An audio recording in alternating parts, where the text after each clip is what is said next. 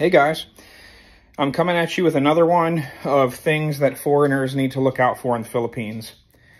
Because you are a foreigner, you are going to pay more. I've said that many times in many other videos. Earlier, I made a video about how I ended up getting charged about 6 times the amount of what I should have gotten charged to have my laundry done. It cost $15 to do this. And in the United States, that little bit of clothes would have only cost $5 to wash and dry. And I don't need somebody to fold my clothes for me.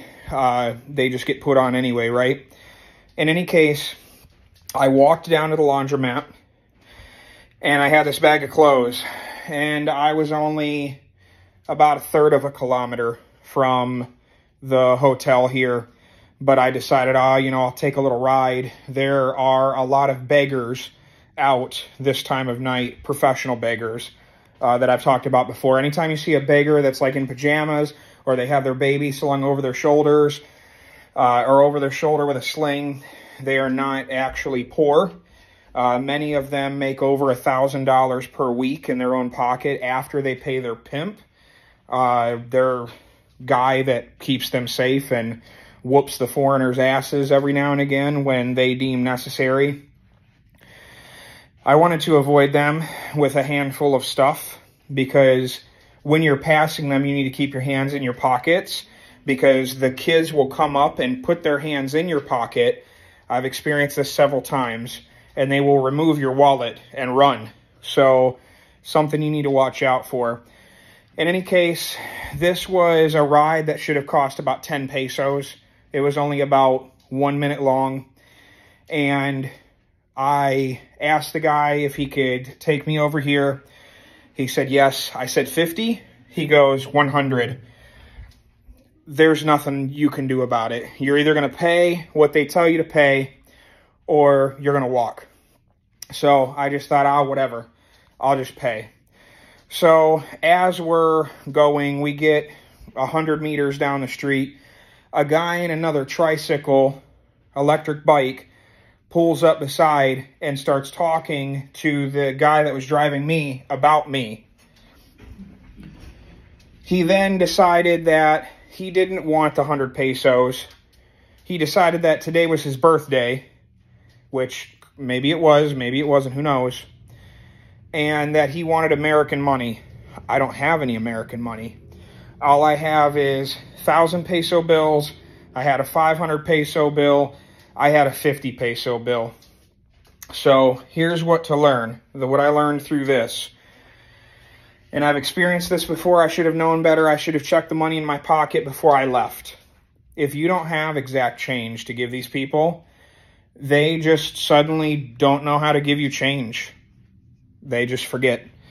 So I asked the guy if he has change for 500. No, he doesn't. So I asked him if he just had 300 in change. I'm offering to give him 200. No, it's my birthday, my birthday, my birthday. He was not going to wait for me to try to find change, and finding change was not something you can always guarantee. I had no choice but to give this guy 500 pesos. For a 10 peso ride.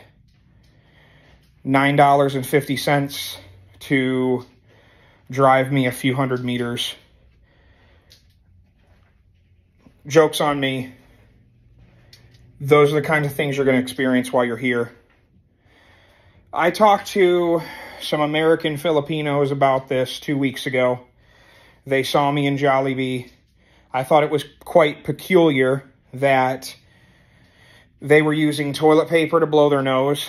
Using toilet paper, paper towels, napkins, stuff like that are not something that's common to Filipinos. So I kind of thought, these are, social people. Social people is the word that they use to describe as rich. And then they started speaking to me in perfect American English. They had lived in the United States for over 30 years. Had professions there, retired, and came back here quite often to visit. We were talking about this dynamic of the expectation of the Westerner and They told me that even they themselves are very careful, even though they look 100% Filipino. They don't look American. They are Filipino. They dress like Filipinos. They will not speak in English. They'll only speak in Tagalog. And they're very careful about their dialect to make sure that the locals don't believe they're Westerners. Because if the locals knew they were Westerners, they would take them for all the money they had. It just cost me 500 pesos for a 10 peso ride. Lessons. If you can do it yourself, do it yourself. If you're going to use the services of someone else, have the exact amount that you agreed upon. If you are trying to get the best deal for services from someone else, have a Filipino make the deal. And even if you have the Filipino make the deal, there's no guarantee that you're actually going to get the deal that the Filipino made. I will send my wife to go make the deal with me back behind the corner. She'll make the deal, and then I'll walk around the corner to get in the car or do whatever, pay for whatever.